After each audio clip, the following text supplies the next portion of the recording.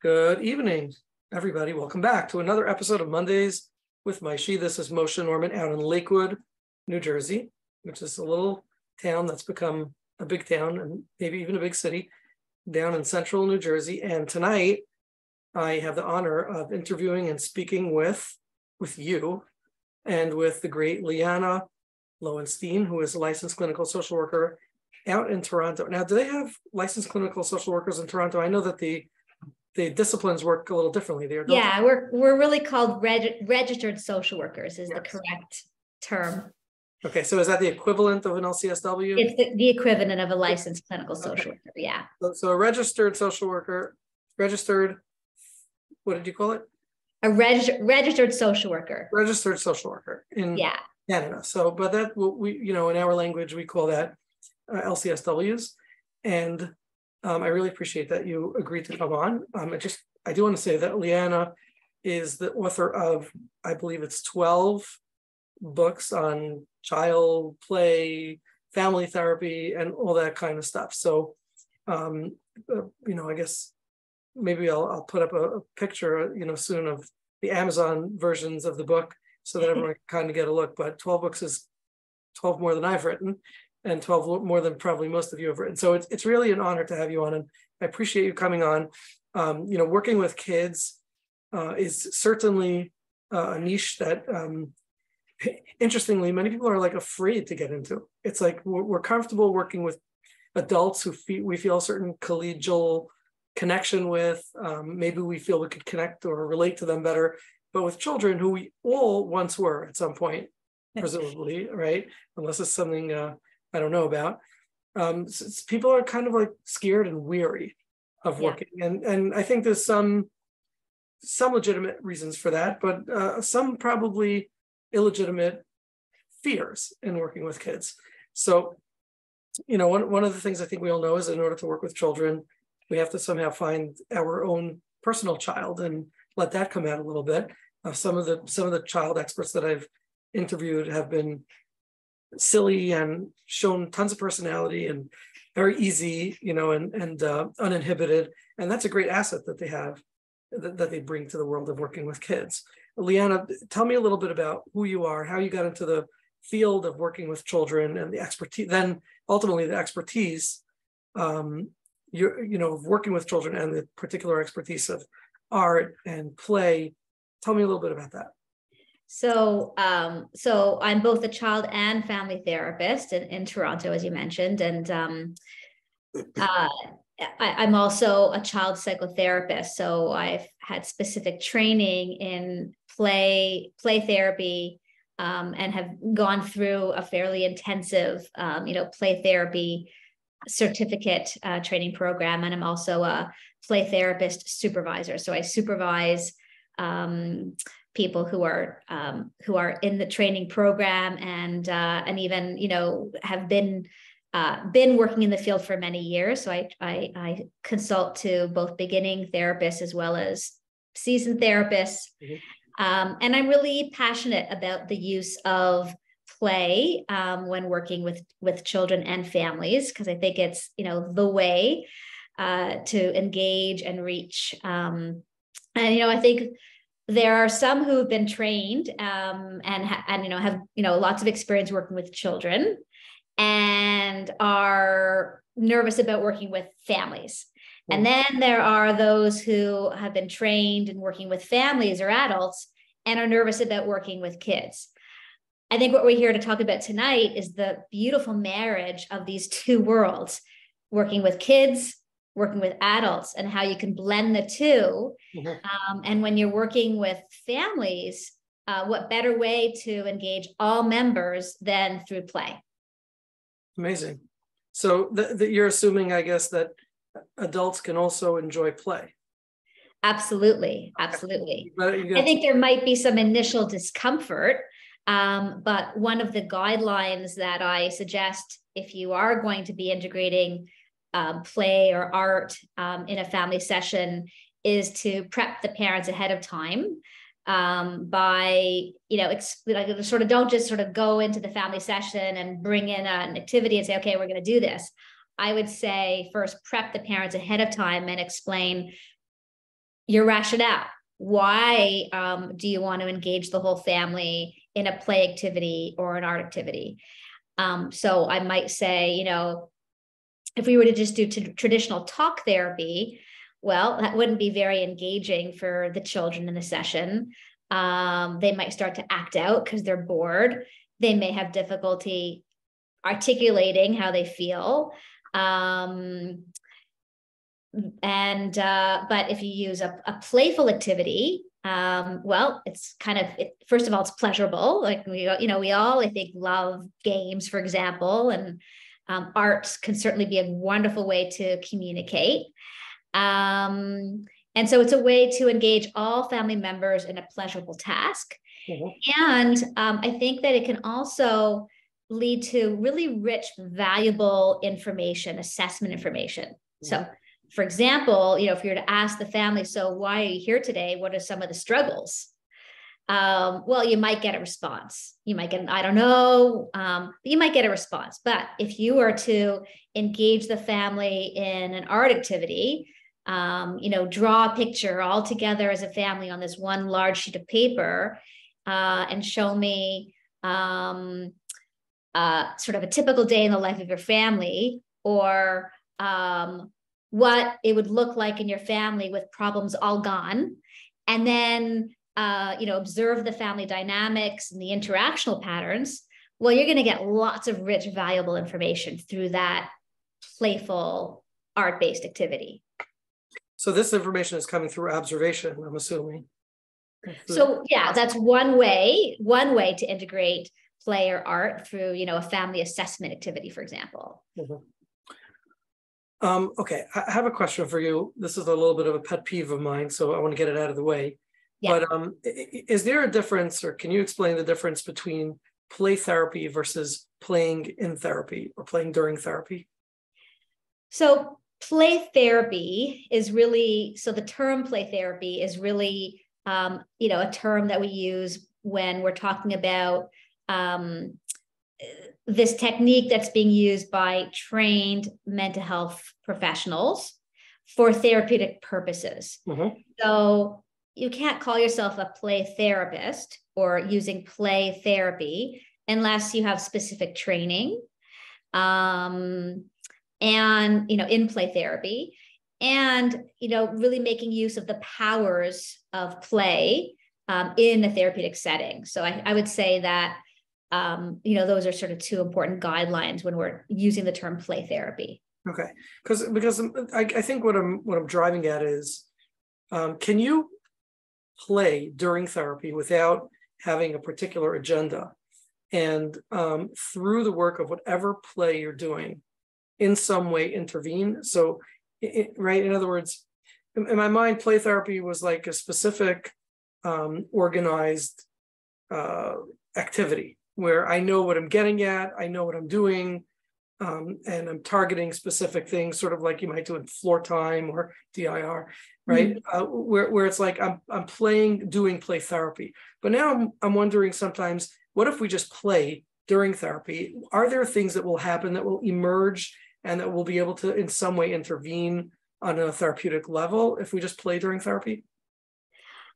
Yeah, I would say, you know, yes, you could. But, you know, I would say that there is a concern about using it in a haphazard way without the training and theoretical underpinning mm-hmm. of play therapy. Mm-hmm. Mm-hmm. So is it not enough, you know, just let's say for us to play during therapy, and then during the play, it enables us to giggle together, to make eye contact, to get closer. And so there's like a relational attachment piece that's happening even without play being in some way, again, organized.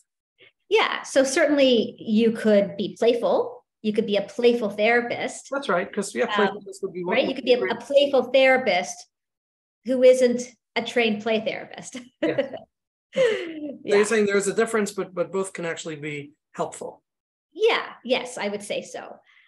We just want to caution people to not say, well, I'm a play therapist or I'm using play therapy without the training, the theoretical underpinnings, you know, the sort of knowledge of why I've had the training to do this. This is why I'm doing it. This is the purpose. This is the theoretical framework that I'm using. Okay. I just want to remind everybody, for those of you who could turn on your videos, of course, that's always wonderful. We appreciate that, so we can be more interactive and see live faces. And for those of you who'd like to question or comment, please use the reactions tab that is found on the bottom right of your screen. Click on it and click the raise hand button. I'm very proud of the many of you older folks who've learned to do this since our inception a couple of years ago. Thanks for those of you who turned on your video and are chuckling, because that's some good feedback for me. Okay, I'm being playful. All right, I'm trying.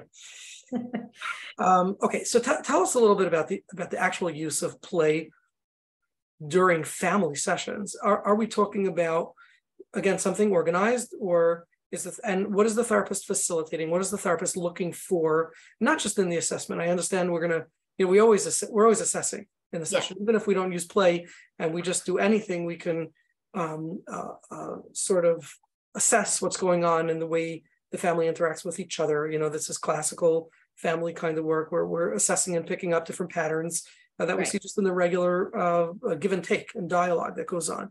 What are we trying to accomplish during play therapy, and how are we doing it?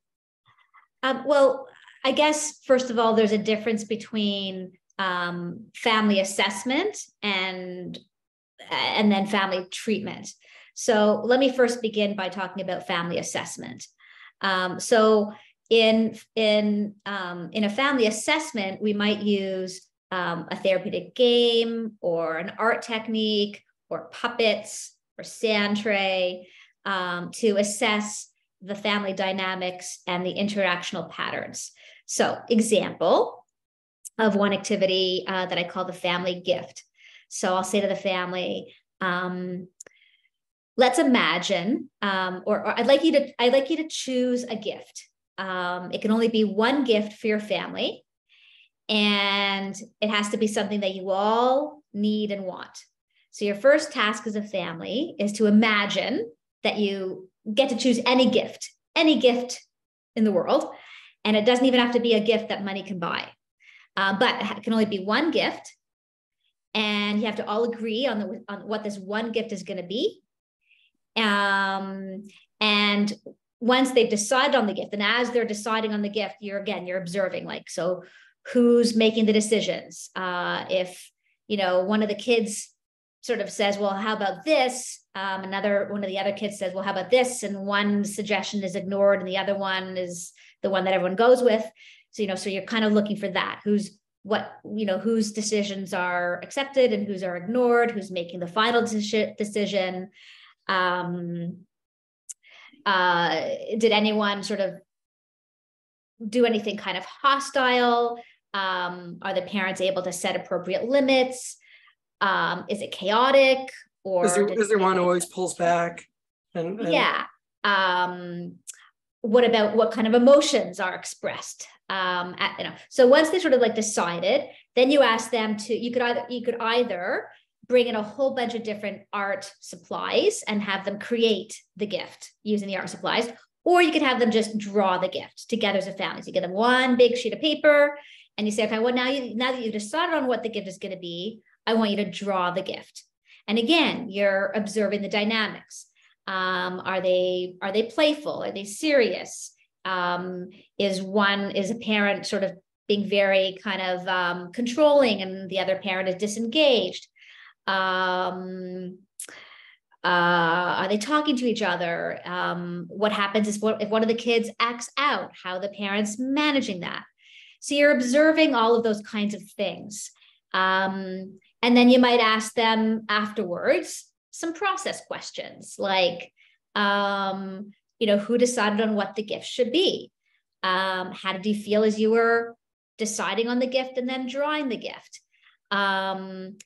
If something kind of, if there was like this negative interaction, let's say the two kids or two of the kids started to get into an argument about, which color marker, they each wanted, like fighting over the red marker. And one of the kids was yelled at. I might ask, does this kind of thing happen at home? And if you were at home, how would this be handled? How did you feel when this happened? So you're observing, you're assessing, you're processing, and you're using this playful activity to do all that. So that's an example of a family assessment activity. And then, of course, you have a treatment plan with specific goals. So treatment plan with the specific goals. When you're doing this kind of intervention, is this more where the family is coming in complaining about one particular child? Let's say, that would be typical. So to the treatment goals, are they going to sort of focus on or hyper focus on one identified patient, so to say? And that's okay. That's okay. I think that's the beauty of doing family therapy. It takes the focus off of the identified patient and really communicates to the family that this is, an issue that, everyone plays a role in making it better, rather than just let's fix the child, let's focus on the problem child. So that's one of the things I love about being a family therapist, is that you're really communicating, everyone in the family plays a part in making it better, rather than just focusing on the problem child. Excellent. So, okay, so we have the family and we've done some assessing, and we're also doing processing and creating self-awareness, or systematic self-awareness, or systemic self-awareness of the system. Yep. So the family now is starting to recognize that there are patterns that take place vis-a-vis this exploration. Yeah. They're learning that, well, yeah, I guess he is the harsh one. Well, yeah, I guess I do withdraw. Well, yeah, I guess this is, they might chide or chuckle about it, just like we would do in non-play family systems work. Yeah. Right? And could I just interject for a moment and just say that one of the things that I often do is, videotape the session, not just for my own purposes, because inevitably, especially if it's a large family, there's so much going on, you're going to miss stuff. So it could be helpful for you as the therapist to videotape and then play back for yourself to see what you missed. But you could show parts of the video back to either the whole family or maybe just the parents and say, what do you see going on here? Let's say there was a difficult moment in the session where, the parent was getting really frustrated with one of the kids, and maybe there was, they became really frustrated. Maybe there was some yelling going on. I might ask the parent, stop the video at that point and say, how are you feeling in that moment? How do you think Moishi is feeling in this, the child? How do you think Moishi is feeling right now? So rather than me telling the family, this is what I see, this is what I think the problem is, when you videotape it and you show it back, it really lends itself to the family really getting insight into their own interactional patterns and issues. They could see themselves from the outside. Exactly. Okay. And using play, it makes it a lot less threatening. They probably also feel, because they were having fun and it was kind of lighthearted, it's easier for them to watch rather than when they're in more of a defensive mode because they felt the tension, Right. And a lot of stuff is coming out really kind of just through the play or the art technique that might be difficult to just communicate directly. Okay, so let's move further into now treatment. So treatment, you always want to have, a treatment plan with specific goals, and then some thoughts about, well, okay, let's say the goal is to help the parents focus on and attend on the positive behavior, encourage more positive, desirable behavior in the children, and for the parents to praise that desirable behavior. So let's say that's one of the goals. Then again, you can use playful activities to achieve that goal. And I think that you're going to have much greater success than just talking about it. So I don't know if now's a good time, but I do have a video I could show that kind of will bring this to life. Would you like me to? Yeah. Sure. Okay. Let's do it. So let me just set it up for a moment then. So this is the family that you're going to see in this video.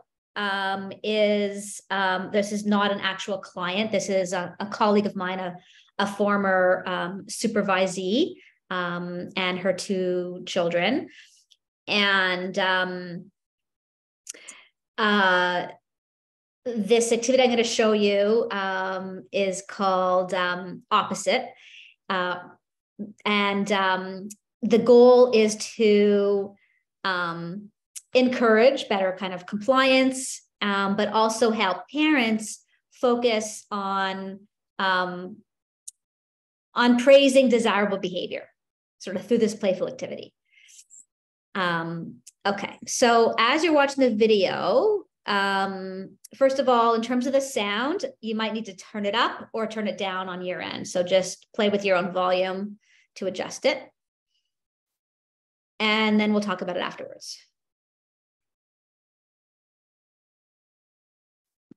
And if you could just sort of come on and just confirm with me that you can see it and hear it okay? Yeah, I'll give you a shout out. Okay.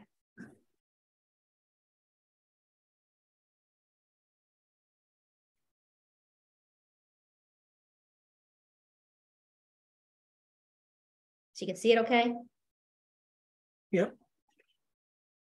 You and me, we're going to be the judges, and our job is to watch your mom and your sister to see if they're doing a good job.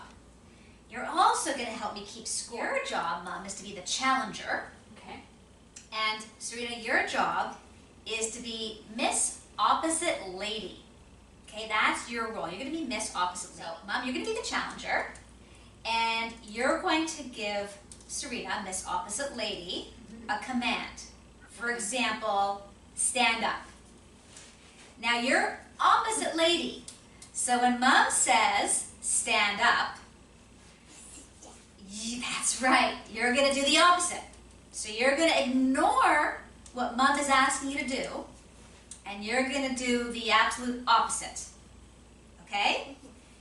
And your sister actually gets a point when she does the opposite. Okay? If she does what your mom wants her to do, like if she does what your mom asks her to do, she doesn't get a point. Stand up. Come on, stand up. I'm telling you to stand up. Come on. She's not listening. Okay, good job. Miss Opposite Lady, she gets 1 point. So can you draw a 1? Serena, look up. Look up. No, look up there. No, that's down. Look up. Come on, look up. She's giggling. Look up. Okay. Did she do a good job? Yeah, because she did the opposite. She did exactly what your mom said not to do, right? She did the opposite.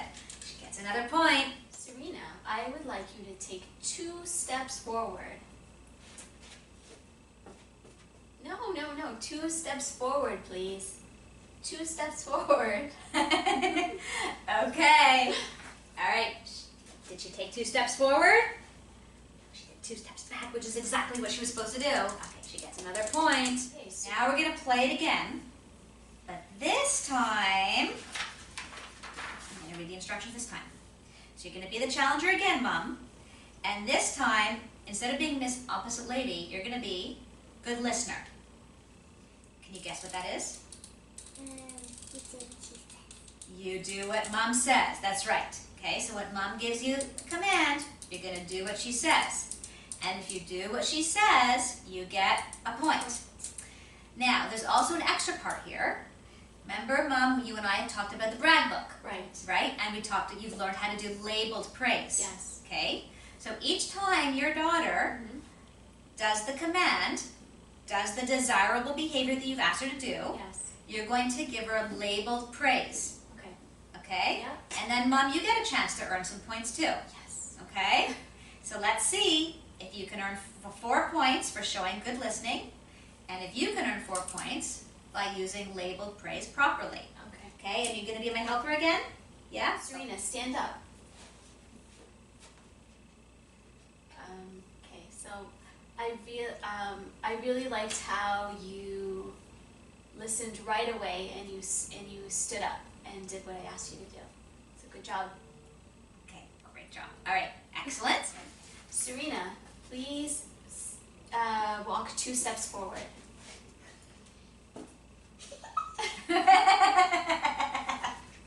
I love the playfulness there.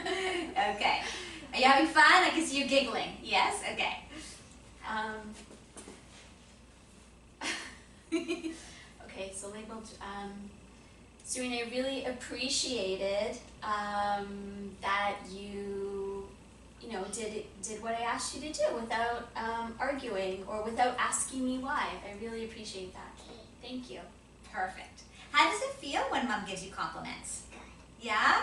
Okay. And how does it feel when your daughter listens? Amazing. Amazing? All right. So much easier. This is a feel good for both of you. How do you think your mom feels when she asks your sister to do something and your sister doesn't listen? How do you think that makes mom feel? Does he think it makes mom feel happy or not happy? Not happy. Not happy. Okay.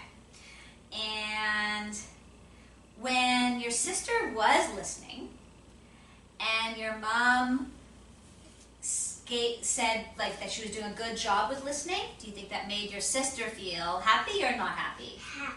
Happy. So it feels good to get praise, right? Yes. Yeah.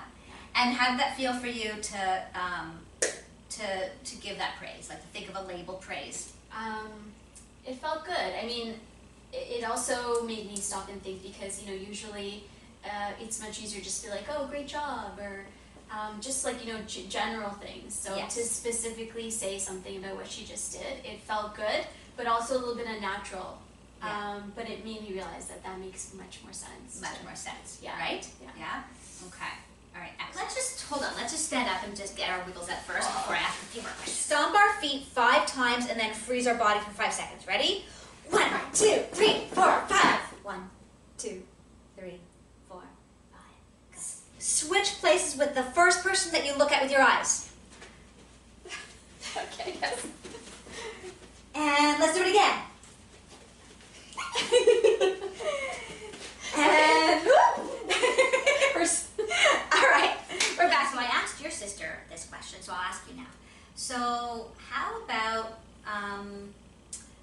how do you think your mom feels when she asks your sister to do something and your sister doesn't listen the first time? How does that make mom feel? Do you think? It makes mom feel angry. Can you think of a time when your sister showed good listening to mom?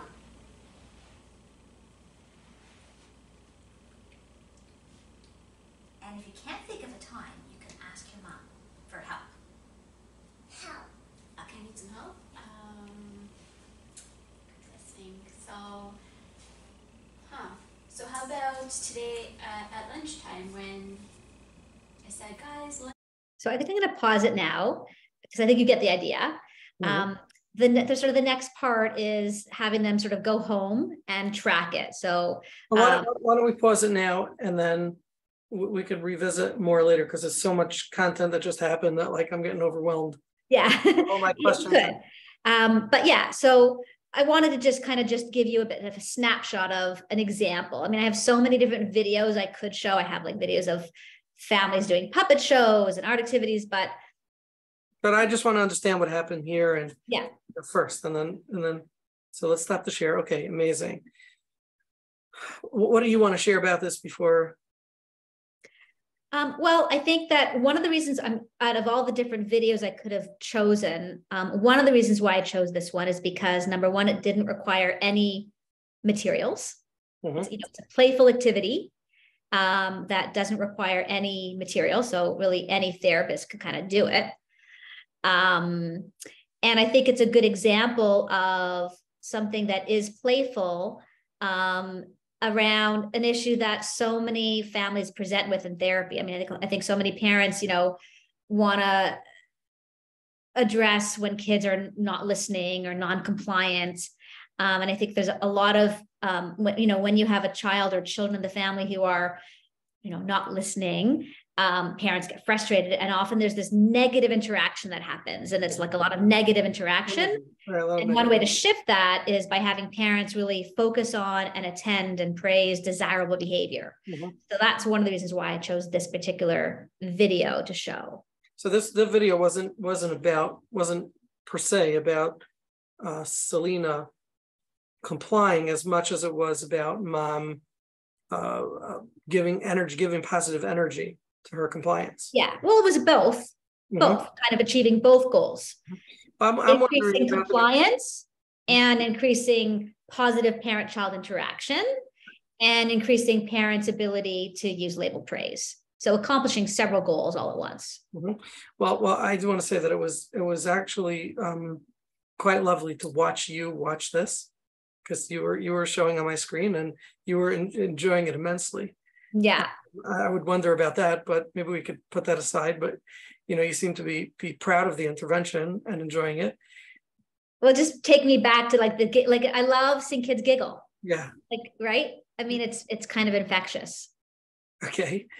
The beginning of the intervention started off with you instructing the daughter to be oppositional.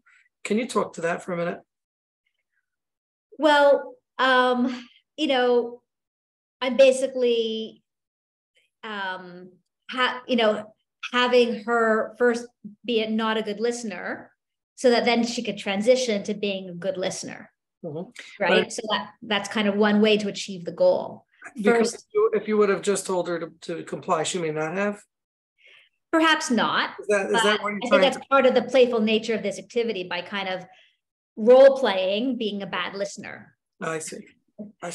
I mean, because in my mind, there's a big paradox in that, which is essentially by you telling her to not comply and she's getting excited and complying with that, she is being compliant with you. Right.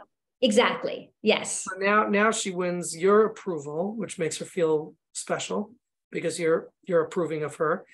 You instruct her to do something maladaptive, so to say, right? So that's exciting for her because she gets to not comply, but by not complying, she's complying, and that's a paradox. Right. And then of course she's going to be much more receptive to complying when you tell her to comply, because you're already very well attached with her.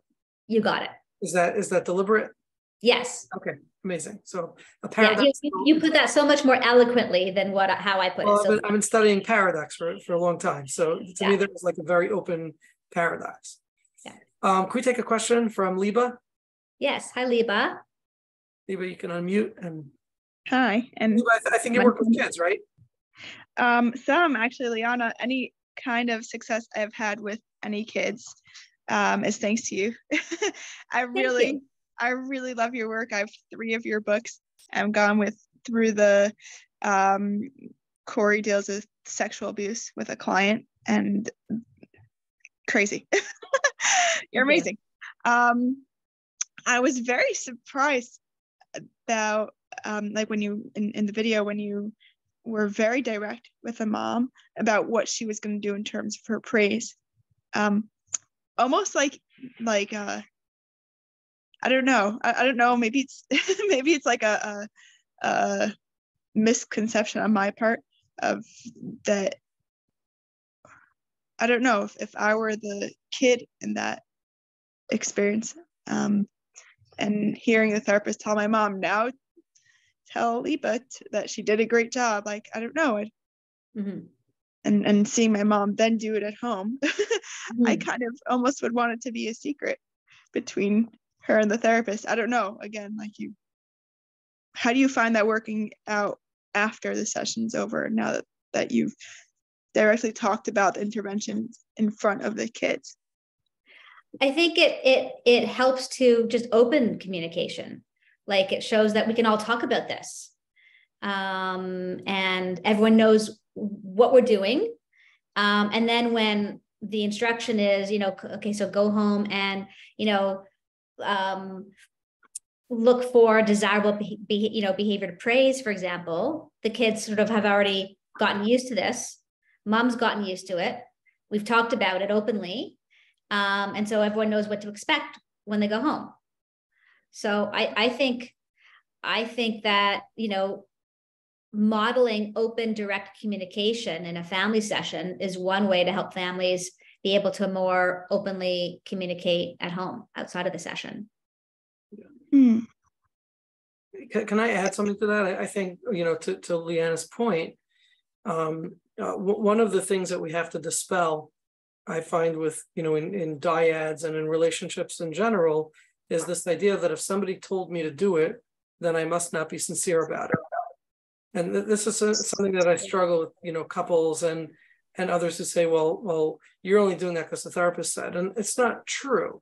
It may be true that I'm only doing that because the therapist said, but I care and I want to improve and do something differently and better. I might not have the words on my own to figure out how to express that.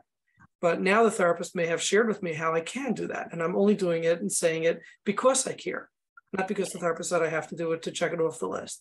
So if the child gets the sense from the parent that the parent is genuine about it, and part of that's coming from the fact that they sat in the session with mom and therapist showed mom and demonstrated how to do it. Now mom has the tool to do it and mom's taking it seriously. I think that's a great message to the child. Yes. I think too, I mentioned earlier that one of the benefits of doing family therapy is that it communicates that everyone in the family plays a part in making it better.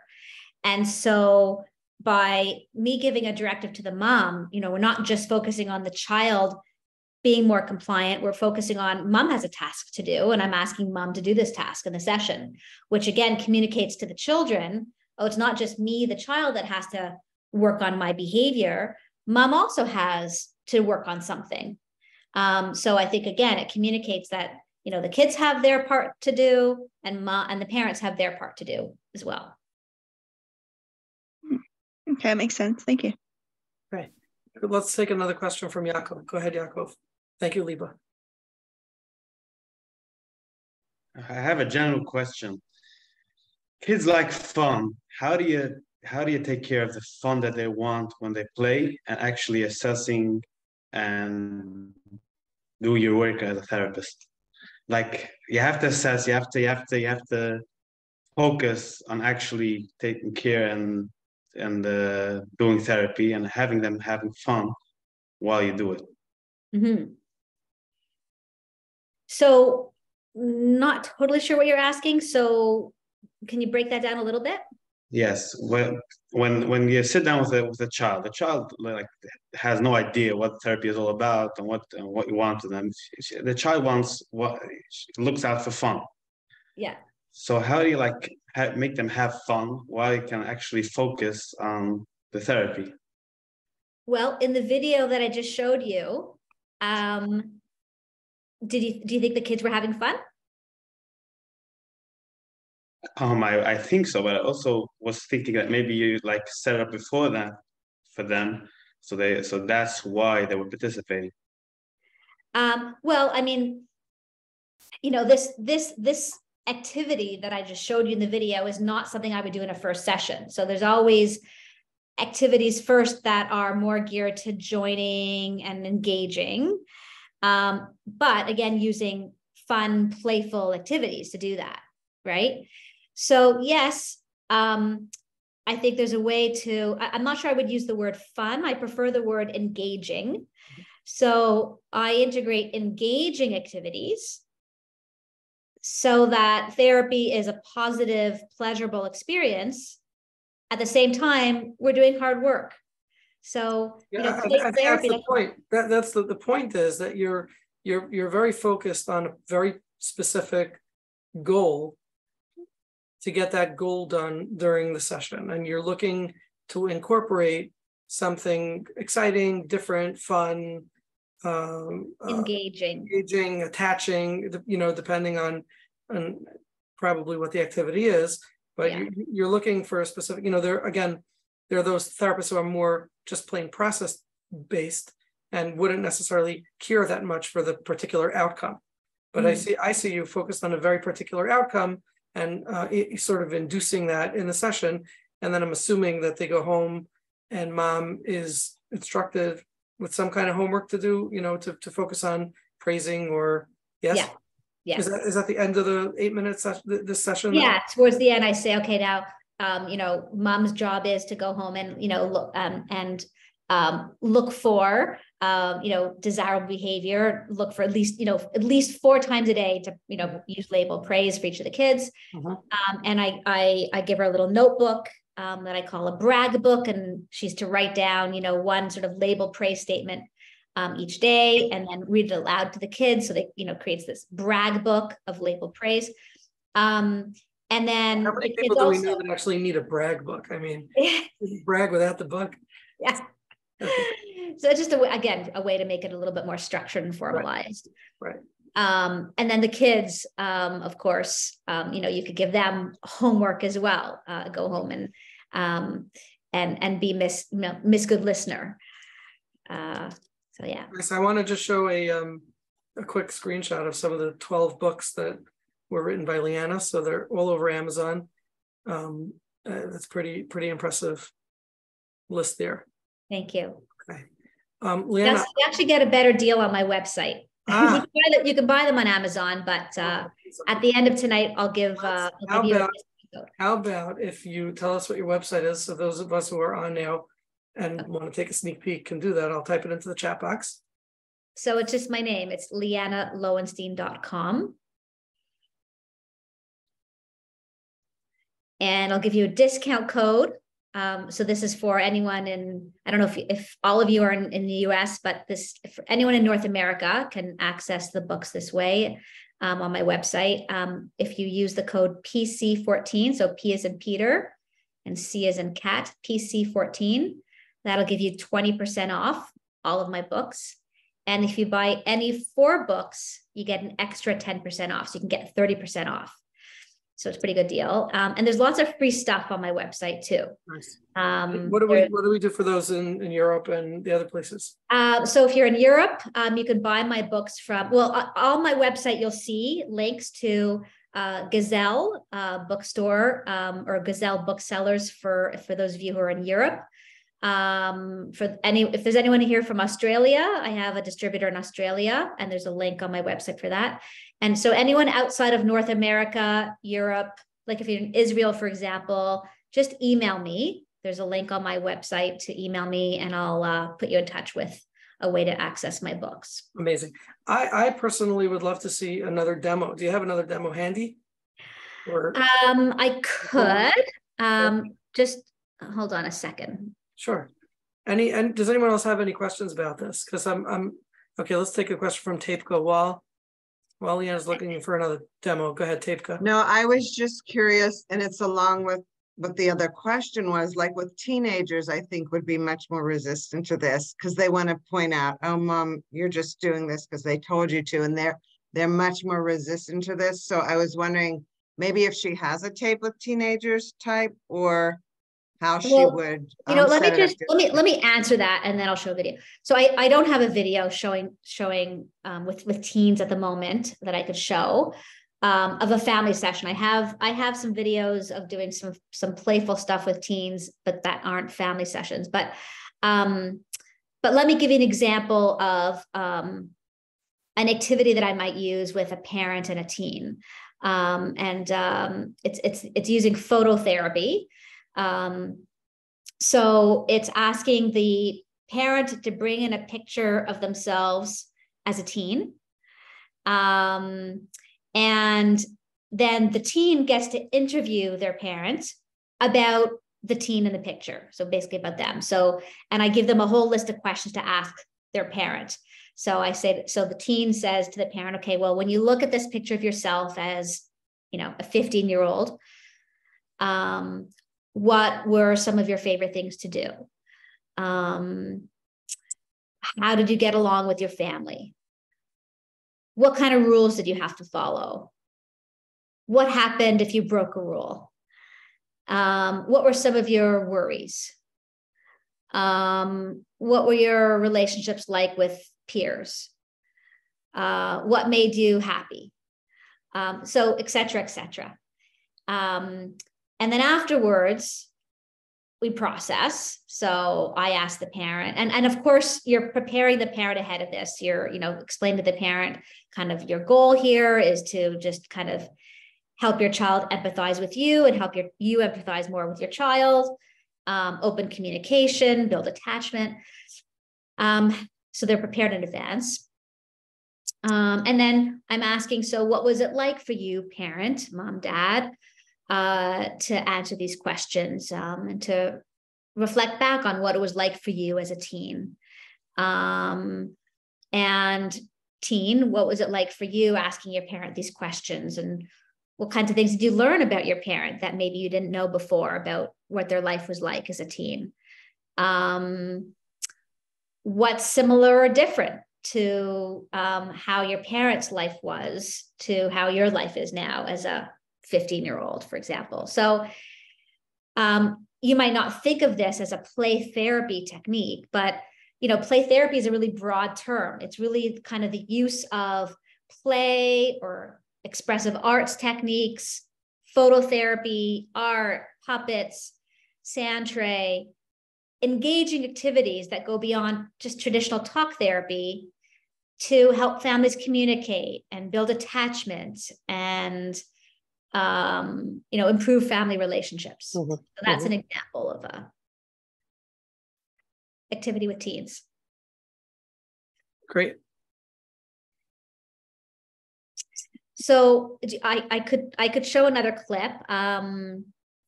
I could show a puppet technique. Do you have something with art? Because we had said we're going to talk Art? about art. Yeah. I could show the family gift. Okay, that one you described already. Yeah. I'm just trying to think of what I have as a family technique. So I have a puppet one. I have the family gift. Let's do the puppet. That sounds exciting. I have a game of a family, a bereaved family, using a game. Or the puppet. Your choice. Puppet sounds exciting, but game sounds okay. So let me show the puppet one. Okay. It's also Fal and her two daughters again. So, can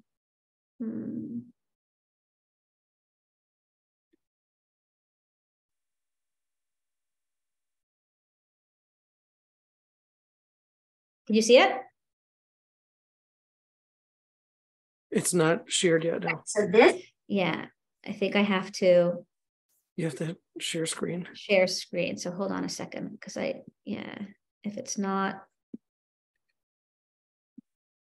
Okay, I think this will. But I don't know how to.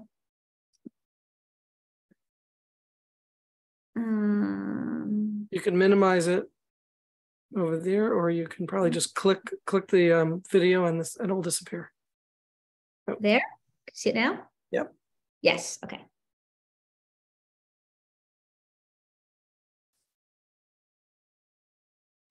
All right, so this activity is called Family Puppet Show. And as you can see, we've got a... You can see it and hear it? We can. Okay. Bunch of puppets for you to choose from. So the first thing I'm going to ask you to do is for each of you to choose one puppet. So now you guys are going to make up a story all together with the puppets. And it has to be a new story. So not one that you already know, not like Cinderella or one that you already know. Okay, so it has to be a new story, and your story that you're going to make up with the puppets has to have a beginning and a middle and an ending, and has to include all three of your puppets. I'm going to watch you while you're practicing, and then once you have your story all made up, you're going to perform your puppet show for me. I'm going to be the audience. How do the puppets know each other? Let's start with that. Because so the bunny could be walking. Oh, I mean, can you go first? And you could be walking, and the monkey could say hi, and then you two were friends, and then the bunny were friends too, and then they got in a fight. Oh, okay. So wait. What about what Odalina said? Do you like that idea? wait, I can just do mine now. Okay, what's your idea? So they were all going to the same party, Mm-hmm. and then they all bump into each other because they're lost. And then the bunny suggested, "Hey, why don't we go to the party together?" Okay. Okay, so we have two ideas. Lainey's is that the monkey's walking and meets the bunny and they become friends, right? And Serena, yours is that they're at a party. Yeah. Okay, we could mix them together. Mix the. So, Okay. So first, the bunny and the monkey are walking together, and then they bump into each other, Yeah. and then she says, "Hi." Then they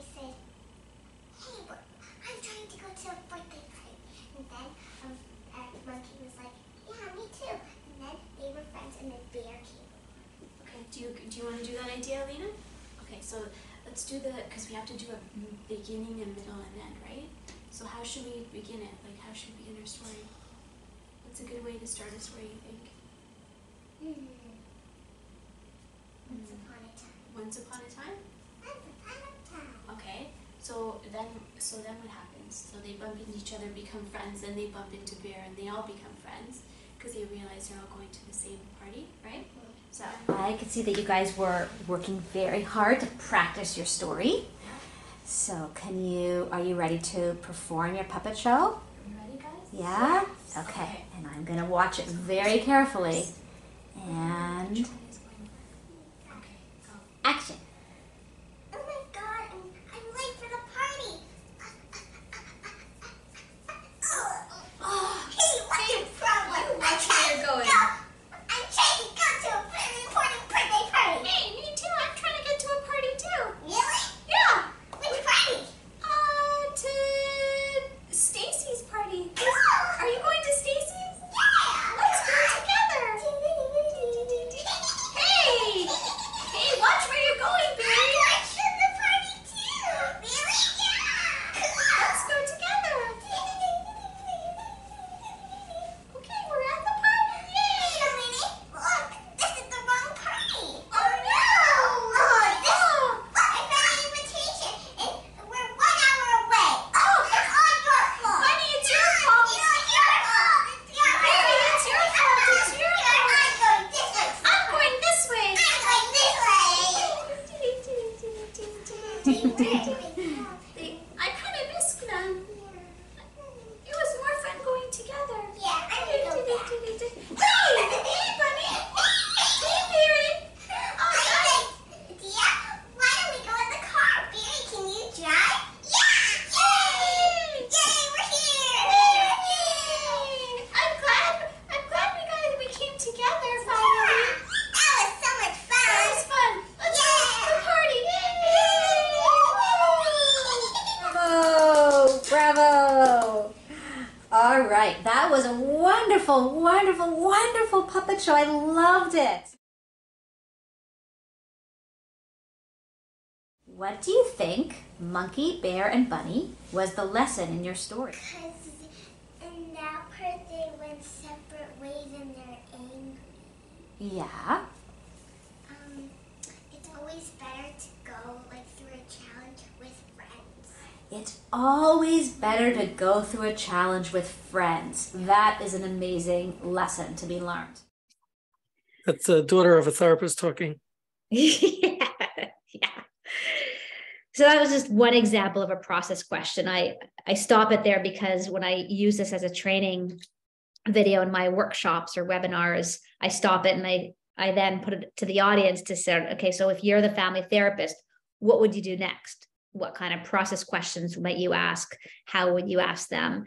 And notice when I was asking this one process question, I stayed within the metaphor. So I didn't ask the adults, the humans.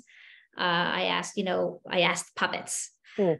So I'm staying within the metaphor, which again sort of makes it less threatening to communicate. And there must have been some assessing or some information that you gleaned from watching these three people interact with each other. Absolutely. Mm-hmm. Absolutely. So again, if this was a workshop, I would say, okay, let's use the chat box to Observe. What did you observe? What did you Mm-hmm. observe? What did you learn about this family Mm-hmm. through this puppet show? Now, this is not a workshop, but that's, Right. that's how I would use this as a training opportunity. Excellent. Okay. I wonder if anyone has any questions or comments about that particular little vignette. Liba, you still raising your hand? I hope your blood circulation is okay. Go ahead. Still alive. Yeah, I mean that. Just I guess a more general question. But that video was so cute. It had me laughing the whole time. They're just so adorable. Probably see the cutest things in your office. Yeah. Do you prepare for every session before the session? Do you know the direction you're going to take once you complete the assessment process and figure out your goals? Do you know like exactly where you're going to go with this? So once I've completed an assessment, I always, for all of my clients, develop a treatment plan. And so, yes, I'm going into sessions prepared with what's my goal with this client or with this family, what I'm hoping to achieve, and what technique or techniques might I use to achieve that specific goal for this particular session. I'm thinking about, why might I use this particular intervention with this client or this family in this session? What's my goal? How am I going to process it? How am I going to introduce it, bring closure, and process it? And then, of course, you can't predict everything that's going to happen. You're also going, within, in the moment, you're going with what's going on. But we've talked about sort of directive interventions tonight, but I do want to highlight that I'm an integrative prescriptive therapist. So I combine lots of different theoretical approaches and techniques in my clinical work, including more non-directive child-centered play therapy. So, within a session, I might do something very directive, and then I might shift to non-directive. And so I might use more cognitive behavioral therapy techniques with one client, or I might use filial therapy with another client. So I'm very much prescriptively thinking about what the needs of the client or the family are, and the best theoretical approach to achieve the family's needs. That comes along with ongoing assessment as you're observing, what's working and what's the various personalities in the room and chemistry in the room. I'm assuming that you make those choices judiciously. Yes, of course. Okay. Let's take a question from Mindy. Go ahead. Hi, thank you very much. I'm wondering, how do you decide when to do family therapy and who to invite to the therapy room? Because in this example specifically, you have the mother and two daughters. Are there more family members? Who's the father? How do you decide in general if you should work with a whole family, you should work with one client? So I think that's a good question. In these two videos that you saw, it's just two kids and the mom. There is a dad, but the purpose of this was really just to do a demonstration. It's not an actual client.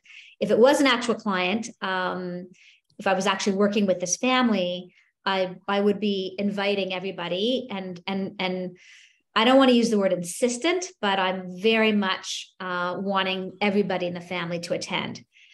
If it's a family with 8 kids, 2 parents, I'm really wanting everyone to attend, including infants.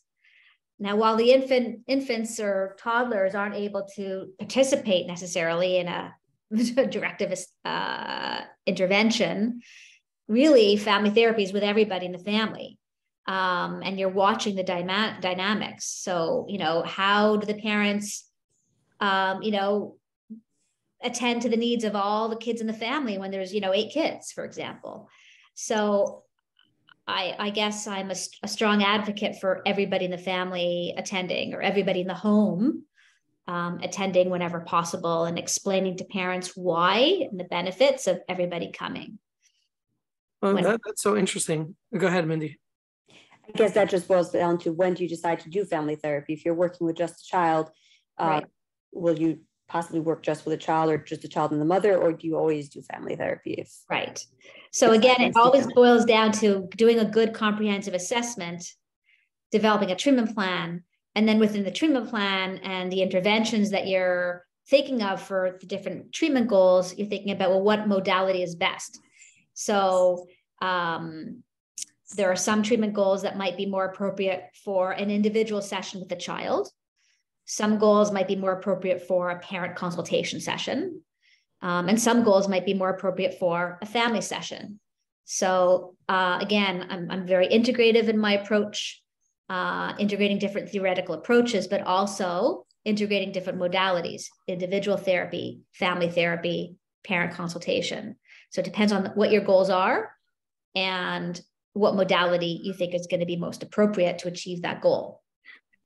Liana, how do you work with so many moving parts? I tried working with an adult family of 8 people, or teenagers and adults, a family of, I think it was 8 children or 8 people, and there's so many moving parts that it's almost impossible to give everybody their own attention, or even to facilitate enough attention from the different parts to those who need it. You don't find that to be too overwhelming and things like that?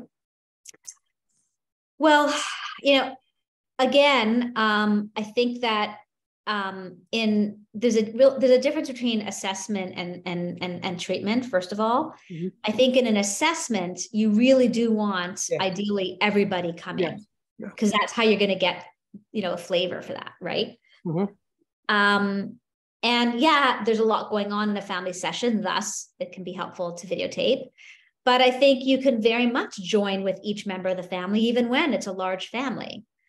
In treatment, maybe there's a benefit to, the parents and, let's say, one of the kids, but is that really family therapy? Are you then again feeding into the dynamics of focusing on the identified patients, scapegoating that particular child in the family?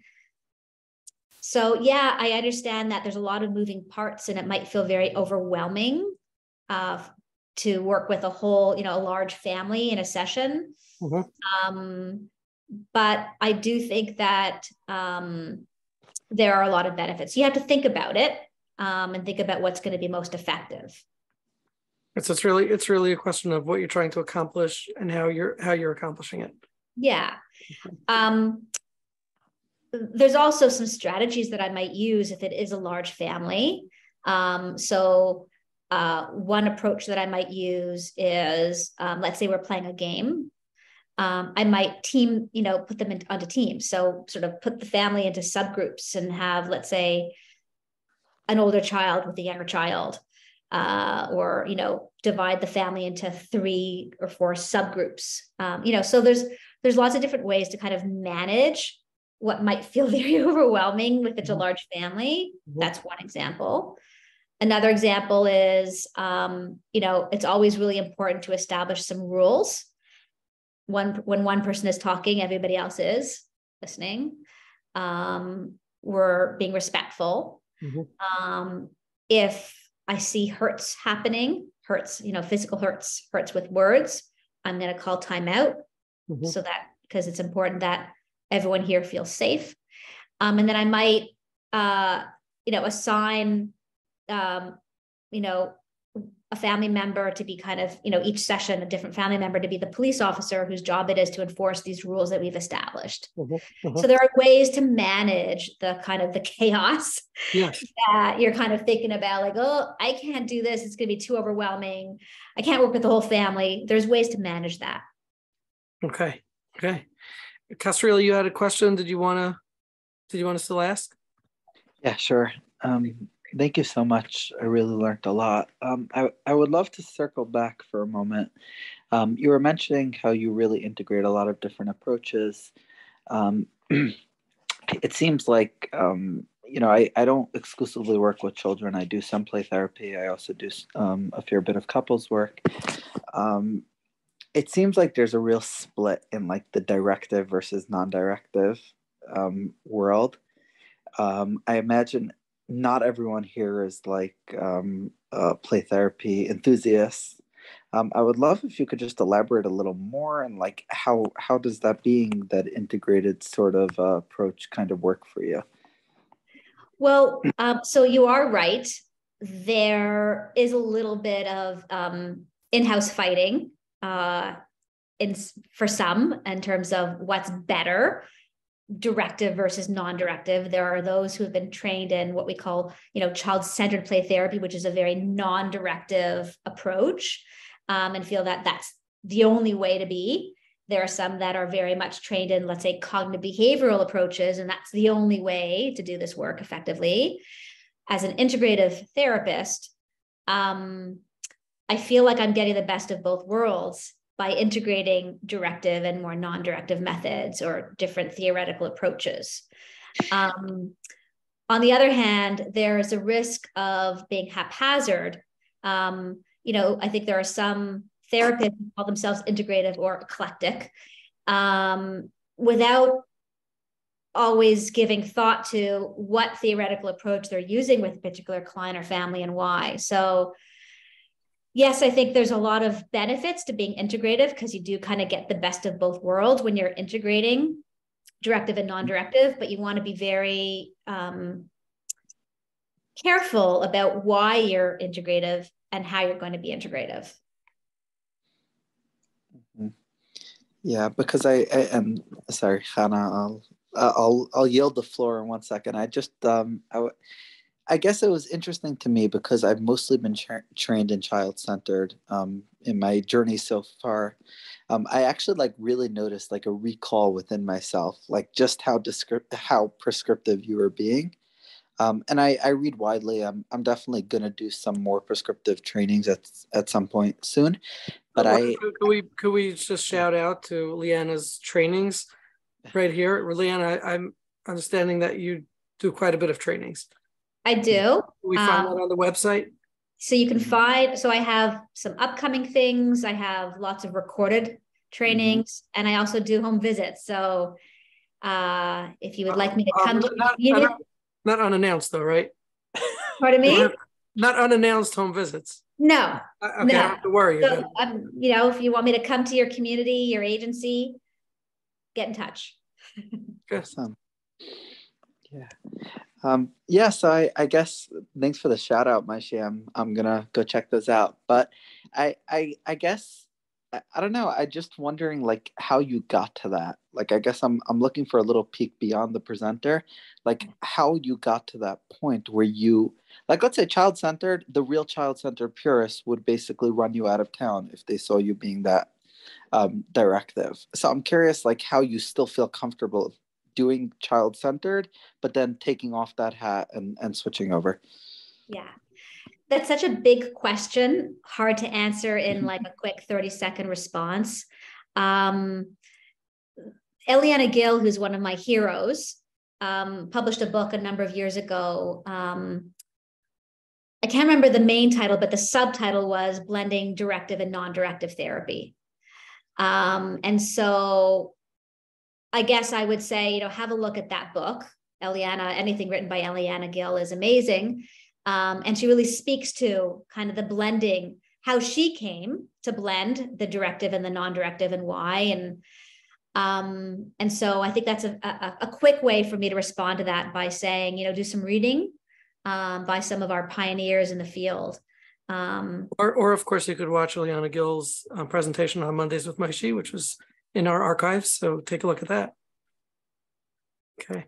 I also, you know, Casriel, you know, just to speak to the point, I think, you know, all of us sort of start somewhere and then evolve over time. And, you know, it's really difficult to stick to one pure approach when you start to see so many different profiles of clients or prototypes. And some of them benefit, you know, I like to say, there's certain teenagers who walk into the office where you go right at them, and that's how they respond best. And then there's others who you have to be really gentle and you know, you have to don careful gloves, you know, in how you work with them. So there's a part of us that has to work with a certain degree of intuition, and then develop different, I don't know if you want to call them modalities or different styles in engaging, attaching and interacting with different kinds of clients. Yeah. And I think I would also say that the beauty and the rationale for me of being a prescriptive or integrative play therapist is that I strongly believe that no one size fits all. There are some clients where I might only use child-centered play therapy. There are some clients where I would only use trauma-focused cognitive behavioral therapy. There are some clients or families where I would only use filial therapy. And there are some clients where I'm integrating several different theoretical approaches. So I guess that's where I'm coming from. I certainly trained as a child-centered play therapist, but I've also been trained in other theoretical approaches. And I really like I really see the benefits of being trained in a variety of approaches, and prescriptively blending them with different clients. Let's take a question from Chana, who is actually quite an accomplished play therapist, and early Mondays with Maishi featured. So go ahead, Chana. Thanks for coming on. So first of all, I want to say thank you so much for your writings and workshops and manuals. I've done quite a few, and I've used a lot of it working with families. I just wanted to ask you, when it comes to I don't know if you've like domestic abuse and working with families that way. Quite a few families I've worked with over the years, and used, like I said, a lot of your stuff. But do you will you integrate the abuse, the parent who's, let's say, abusive, within the session on a regular basis? Again, that's a hard question to answer in a quick response. And I think the only way to respond to that is it depends. Again, it gets down to, safety comes first, especially when there's been, domestic violence. And I would let the assessment guide me, but also the premise that that safety does come first. And if I feel that having the abuser in the session would put anyone at risk or shut anyone down, then I would be really cautious about doing that. It might be something that we might work towards, maybe not initially having the abusive parent in the session, but maybe we would work towards that. Maybe I would work with the couple and the children separately. I get it, sort of. Right. Really does depend on that, but you really want to use, the premise of safety comes first as your guiding principle. Thank you. Yeah. Okay. Any last thoughts or questions? It's almost 10:15 here in our neck of the woods. Any questions for Liana? Liana, can you tell me, what did you write 12 books on? What 12 topics are there in this domain? Some of them are just sort of general, sort of play therapy techniques books. Some are books that I edited that I didn't write myself, but I edited and I invited therapists, child and family therapists from all over the world to contribute to. So, for example, Creative Family Therapy Techniques is a book that I edited where there are contributions from family therapists from all over the world, games and art and puppet techniques, etc. Mm-hmm. I've written 2 books on working with children dealing with divorce, a bereavement book, creative CBT interventions for children with anxiety. It sounds like there's a lot of creativity and like novel ideas or novel techniques that you're sharing. Is that what it is? When Chana and Liba talk about what they've picked up from you and studied from you, is it these variations of techniques to engage? Is that really what you're sharing? Yeah, creative ideas, creative interventions. I guess my brand, one of the things I'm known for is engaging techniques to use with children and families. But there's a part of me that doesn't like that that definition, because I think some people see me as the techniques lady, and I think that I want to emphasize that it's so much more. A technique is not therapy. That's right. It's merely a tool to facilitate the therapeutic process. It's what you do with a technique that makes therapy. So it almost cheapens the process by seeing you as the technique lady, but at the same time, still creative. The theory is so important. So yeah, people are hungry for techniques, but it's really what you do with the technique that's going to make it therapy. So I want to just emphasize that. Yeah, get excited about the techniques, but use the techniques in a ethically sound, theoretically sound manner. That's really important. Yeah. Okay. Well, I want to really thank you for coming on. You didn't have to do this for us, and you did, and it was a great exposure for our therapists. So again, it's greatly appreciated. I know it's late at night where you're at, 10:15, which is probably past many people's bedtimes. But again, thank you for coming on and sharing this. Thank you for your works and your books and your website, which shares so much information, and tonight's offers with the 20% off plus of any materials and books that are for sale. You're welcome. And I want to just say one more thing, which is that I've tried to make my website a hub of free resources.